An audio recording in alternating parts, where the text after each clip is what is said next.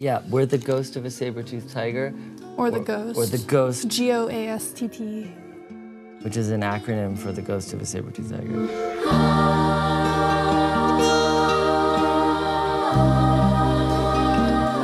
Yeah, we're and the ghost of a saber-toothed tiger, and that's us. She and I started the band a few years back after we started dating, and it was an attempt to guarantee spending a little more time together because we were both very busy otherwise. We thought if we had a band, we might see each other sometimes, which has turned out to be true. The Kernel was, I think we wrote a song called The World Was Made for Men, and which is on our first album, The Acoustic Sessions, now legendary folk. Rock and Roll Hall of Fame. Death metal, kind of folk black metal album.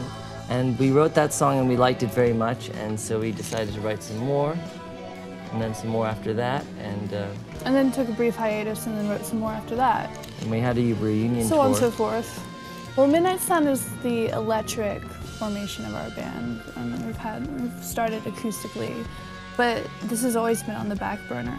You know, the acoustic thing was more of a side project, and we finally finished the electric one, but that's what we started with, actually.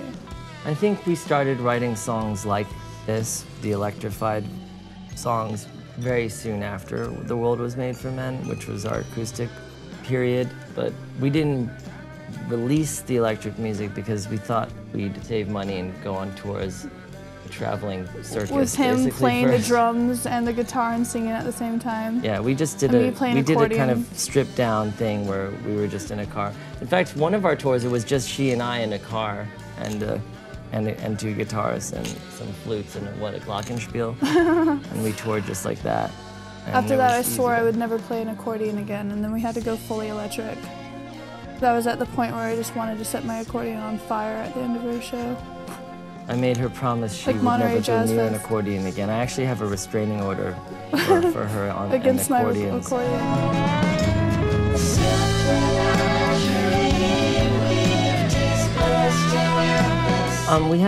We collect instruments as well as being just in a regular rock band. We also collect a lot of weird instruments. I've been collecting analog synthesizers for many years, and I have a bunch of weird stuff like old Moogs and ARPs and stuff. And I have an old Chamberlain, which is a very strange kind of early sampler. And she has a bunch of instruments too, like an old stuff calliope. is like analog. It's like hand cranks and... She has a calliope from like 1890 and a glass harmonica, which is essentially a bunch of rotating glass bowls, and you use water to make them sing. But we have a bunch of weird, cool sounding instruments, and she also got me an orchestral marimba for Christmas one year, which was really sweet. So we have a bunch of cool stuff, and we tend to try to use all of it on every song, which is a bad idea, but we do. We tend to err on the side of mysterious and darker sounds anyway. We always like the spooky notes or the spooky sounds or the minor chords or the odd notes that are sort of a little unsettling, but we find to be beautiful in their own way. I don't know, with the singing, we don't really think of ourselves as singers. Yeah, I think we both it's always the last thing we do on the record, the vocals. As opposed to the first. Who does that first, like the vocal first and then overdubs the drums? No, but it's literally the very last thing. We'll wait till the very last second, and then we're like, oh, fine, go in there, and we'll record a vocal really fast. That's the face she makes. No, but we don't consider ourselves singers so much. I think we would both consider ourselves songwriters, musicians, maybe lyricists, Triangle. But we don't consider ourselves singers so much. I mean, we do sing, and we know that that's our job, but we don't really, we don't spend a lot of time singing in the shower, for instance. Yeah. A label expert would have told us it was the absolute worst song to make a video for because it's the furthest from a single.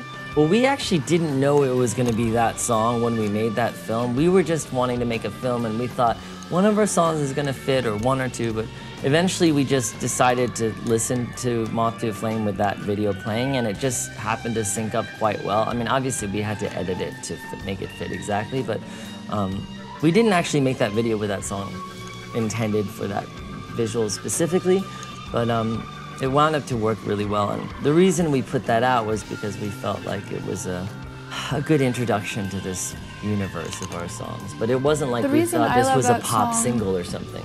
It's because when we were recording it, the whole lap steel track was one take live all the way through. And I remember having to like cut and paste drums to keep going so he'd have more to play to, because it was like one of those things, you know, when a musician's in the zone and there was just like a magic with this lap steel tape that he was Basically, doing. I had never played the instrument before, so I was very excited.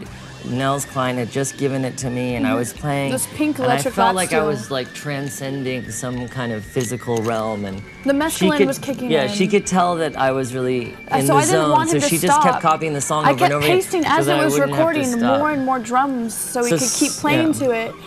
So somewhere there's like a 5-hour version of that song. That's why it's so long.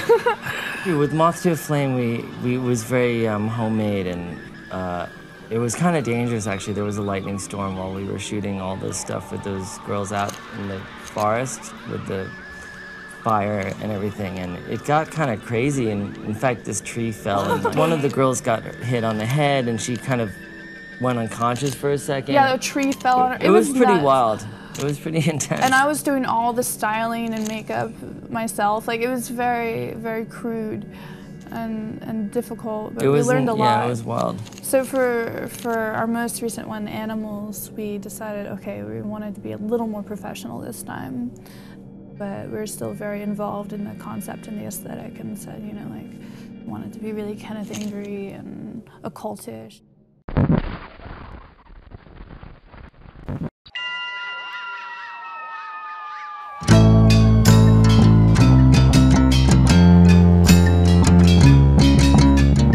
Spoofing ourselves because we love the 60s so much, but you know, we also have a sense of humor about it and what's kind of silly about the 60s, and we wanted that to come through.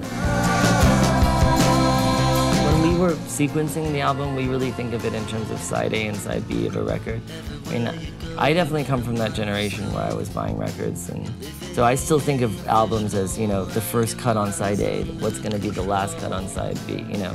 And I think that's a good format. It's almost like when you study playwriting or screenwriting, they usually tell you can either write something in 1 or 2 or 3 acts. Like, there's rarely a 4-act play that's successful because it's just too many segments.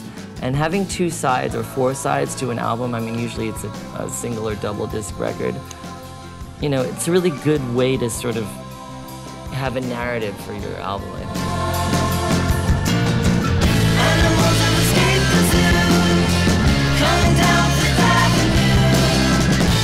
We like toy keyboards a lot.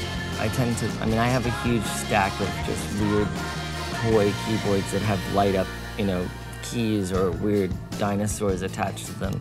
And they always have a really strange Well, you like circuit bent sound. toys, right? Some of them are circuit bent, which is just when they've been modified. But in general, I like children's toys. I think they make really Nothing strange creepy about sounds. that at all. Do you agree with the man on TV? Evidence today. I think headphones is the best because we do a lot of stereo panning, and we believe a lot in that kind of mixing.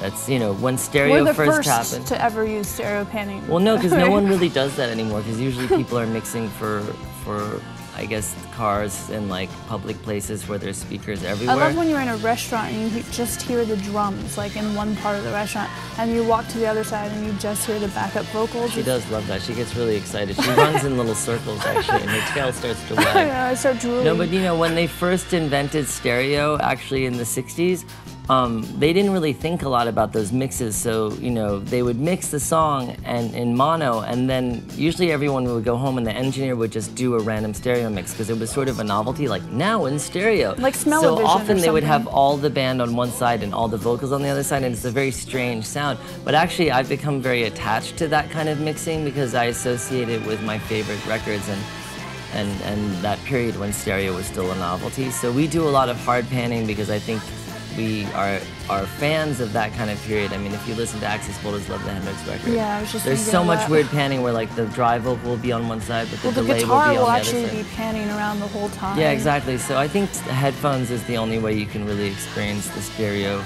vibes. So I would recommend that. I mean, other than that, we don't really care. And hopefully not one of those like really ugly, cheesy, like set of white headphones with like red writing on them. Not those. Yeah, the record actually won't play on It those. won't. Yeah, it It'll actually will self-destruct. self-destruct if you use those. Hi, We are the Ghost. Look for us on Last.fm.